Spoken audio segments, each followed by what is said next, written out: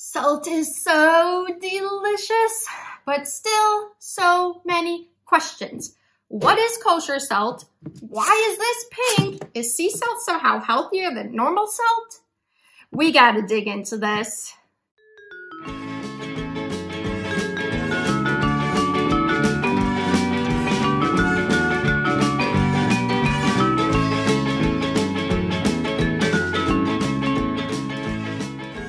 First, what is salt? So to a chemist, salt is a term that actually describes many different compounds. So to them, salt could be any time a positive ion like sodium comes together with a negative ion like chloride to make sodium chloride. But this could just as easily be potassium coming together with chloride or calcium and chloride. So it's a term for a whole group of these compounds. But for the rest of us, when we say salt, we are always referring to sodium chloride because this is the specific salt that we eat and put on our food. Now, where do we find this sodium chloride? There's really only two options. We can find these ancient salt deposits where we sort of have to mine the salt out, or we can use seawater, which is about 3.5% salt, and just evaporate the water until we're left with the sodium chloride or salt. Now, what I want to point out in the beginning is that no matter what brand or type of salt your family eats, it's nearly identical because about 96 or 99% of salt is always pure sodium chloride. So salt, the salt we use in our food, is almost all sodium chloride, regardless of what color it is, how big the grains are, what brand it is. Salt is sodium chloride. Let's begin with table salt because this is probably what most of us have in our kitchen or in our salt shaker. So table salt is usually made by just running water through these old salt deposits, and as the water is going through, it dissolves some of the salt, and once the water comes out, you can collect it. You just need to evaporate the water and you're left with salt. So it's a pretty simple process. But table salt, you probably buy in these blue Morton salt containers. You might recognize this container. And table salt is usually 99% sodium chloride or greater. So it's nearly pure sodium chloride. And this is what gives that very white color. It's because sodium chloride crystals are white. If salt is not white, that's because there's some other impurity lending that color to the salt crystals. So sodium chloride crystals are white. And table salt usually comes in these tiny, tiny crystals or grain size, and this makes the salt dissolve slower in our food. It sort of releases that saltiness slower. The one other thing I want to mention about table salt is that you might see it sold as iodized salt. And all this means is that a teeny tiny amount of iodine has been added to that sodium chloride. And this was actually done many years ago to prevent a disease called goiter. And goiter is a nutrient deficiency disease. It develops in people who don't have enough iodine. And this used to be pretty prevalent in the US and other countries. But what, someone figured out is let's just add a little bit of iodine to salt and people will have enough iodine in their diet and it works. Goiter is no longer very common in the US. So iodine was added to prevent the disease called goiter. And one last thing about table salt is if you look at the ingredient statement, if you flip this container over, and you might see a compound you don't recognize. Most often it's magnesium carbonate or calcium silicate, and these are known as anti-caking or flow agents. And so these compounds are added at just a small amount to make sure that your salt remains free-flowing and that it doesn't clump up. All right, now to kosher salt. So kosher salt originated for a very specific purpose, and that was for the koshering of meat. All this means is that to follow Jewish dietary law, Any meat has to have the blood drawn out using salt, so kosher salt was used to do this. Kosher salt is really not that different from table salt composition-wise. Both are nearly pure sodium chloride crystals. There are two tiny differences, and that is that kosher salt usually does not have that iodine added to prevent goiter. And it also does not usually include an anti-caking agent or one of those float agents. But for the most part, it's, pure sodium chloride like table salt.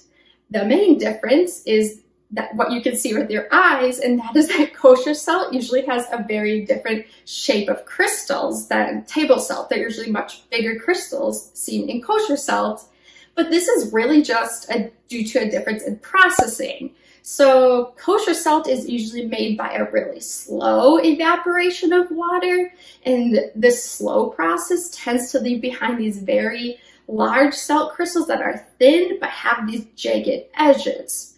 So the different shape and size of kosher salt granules is just due to this slight difference in processing, because composition-wise, it still is, 96, 99% sodium chloride. Now to sea salt. So what makes sea salt special? Well, it's the source that it's from. So we take seawater, that's salty seawater, and all we have to do is evaporate that water off. And what do we have? Salt from the sea, or sea salt. So I've seen a lot of people try to argue that sea salt is somehow healthier than table salt, and I don't think that's true. Sea salt is still mostly sodium chloride. It's still 96 to 99% sodium chloride. It does, however, have sort of extra minerals or trace minerals that can slightly change the flavor. So you might like the flavor of sea salt better because it contains things like magnesium, calcium, potassium. So sort of it lends a different flavor than just that pure sodium chloride. But health-wise, it's still mostly salt. So it's probably not healthier for you. Now to the trendiest salt, Himalayan pink salt. And I know the color is really cool. I really appreciate the pink color, but I do not appreciate all the sort of healing properties people associate with this pink salt because it's really blown up. You can now find this Himalayan pink salt made into lamps, candles, different decorations for the house, bath scrubs, and people think it can sort of cure all these different diseases. And I would like to sort of squash that in a minute or two. I don't think that's a great idea because this salt, it's still 96% sodium chloride, and that doesn't have healing properties, right? We usually eat so much sodium chloride that it develops diseases in us as we get older. But anyways, this salt is mined in the Himalayan mountains in Pakistan, and what people tend to sort of point towards to the healing properties is that beyond sodium chloride, there tends to be a lot of other trace minerals within this salt. And they'll say, well, these 100 other compounds have healing properties. But what I want to show you now is the breakdown of what is actually in this pink salt. So this is a website that sells this pink Himalayan salt, and what they did is called a spectral analysis, or basically they tested the composition of the salt, and they have this table of 88 trace minerals, electrolytes, and elements. And their argument is, wow, this provides all these extra compounds compared to other normal salt. But what I would like to do is we need to look closer at what is actually in this table. And the first thing I would like to point out is some of these are known poisons. Some of these are not good for the human body at all. So let's see what we can find here. So arsenic. Yes, we are definitely not supposed to eat arsenic, so I wouldn't be bragging about that. What else is down here? Should be able to find a couple more. Mercury, that's not good. You do not want that in your food, and you do not want thallium in your food. And somewhere else on this table is lead, which would bring us up to 4 different items we know are definitely poisons, and I would not be bragging about that they are in my product. There are, however, some beneficial things in this table, and it contains 7 minerals, which we call our macro minerals because we need them in pretty high amounts in our diet. So these macro minerals we cannot make, our body cannot make, so we must eat them. So that would be beneficial. Let's see what we can find. So sodium is a macro mineral. The problem is we usually eat way too much sodium because sodium chloride is salt, and we have a lot of salt in our diet. Magnesium, this is another macro mineral. We need magnesium to live, so that's something good. Phosphorus, sulfur also, that's good for our body. Chloride and potassium. And you probably know we need calcium. So there's a couple of good minerals in here that our body could use. There's about 7 of these macro minerals. So that is something beneficial to this composition of the Himalayan salt. But I don't want you to think these minerals are unique to Himalayan pink salt. We could get these from fruits, vegetables, any other place in our diet. So we don't need to get these from salt. Now, this also includes some trace minerals, which we need. So these are minerals our body just needs in small amounts or trace amounts. And you could argue that pink Himalayan sea salt has these. There's about 10 trace minerals, starting with chromium. We need that in our body, as well as iron, manganese. So there are some of these trace minerals that we could use, such as cobalt, copper. So you can see, again, these would be useful to our body. But again, you could get these from other places in your diet. It's not something that really makes this Himalayan pink sea salt special. Let's do the math. So there are 88 items on that table. Of the 88, we know that 4 are poisons to the human body. There are about 7 that are macro minerals we need in pretty large amounts. And there are about 10 that are trace minerals we just need in tiny amounts for our body. That still leaves 67 items on that list. We have no idea what they're doing in our body. So sure, you could say maybe they have healing properties, but you could just as easily say they probably don't have healing properties because we don't know what they're doing. They could be bad, they could be good, they could be neutral. We have no idea. So I don't think it's a great brag to be like, well, this salt, this pink salt has hundreds of compounds in it when most of them, we don't know if our body even needs them. And do not even get me started on how this pink color is somehow magical in healing, because sodium chloride or salt crystals are white. So when they take a color that's different than white, it's really just some impurity or contaminant has sort of lodged itself within the salt crystal. And usually these contaminants get in wherever the salt is mined, so it's usually geographically linked where the salt is from. So what could sort of lend this pink color to the salt that is from the Himalayan mountains?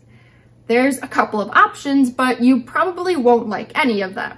So it could be something as simple as silt or clay or some other type of dirt that gives this pink color. It also could be some copper got in there, or iron oxide, which is rust. So nothing that really strikes me as having healing properties. In fact, when you fork over, double or triple the price to get this pink salt, you're really buying a dirtier salt. You're sort of throwing away your money if you think, this is somehow healthier. I really think it's sort of a scam. Well, that's about a wrap for today. I hope you learned that, salt is salt. These are all mostly sodium chloride. It doesn't matter which one you use in your house because they are nearly identical. And although sea salt might have a slightly different flavor because of these trace amounts of other minerals beyond the sodium chloride, sea salt is not somehow healthier for you because at the end of the day, it's still mostly sodium chloride. It's still mostly salt. And the same thing goes for this pink Himalayan sea salt. It doesn't have any magical healing properties. The pink color is just from some contaminant where the salt was harvested. It's probably silt or clay or dirt. It's nothing special. So what I would say is salt is salt is salt. It's all nearly identical. Hey everyone, thank you for watching. If you have any questions about the foods you eat, leave them in the comments section. I'm always looking for new ideas for videos. See you later.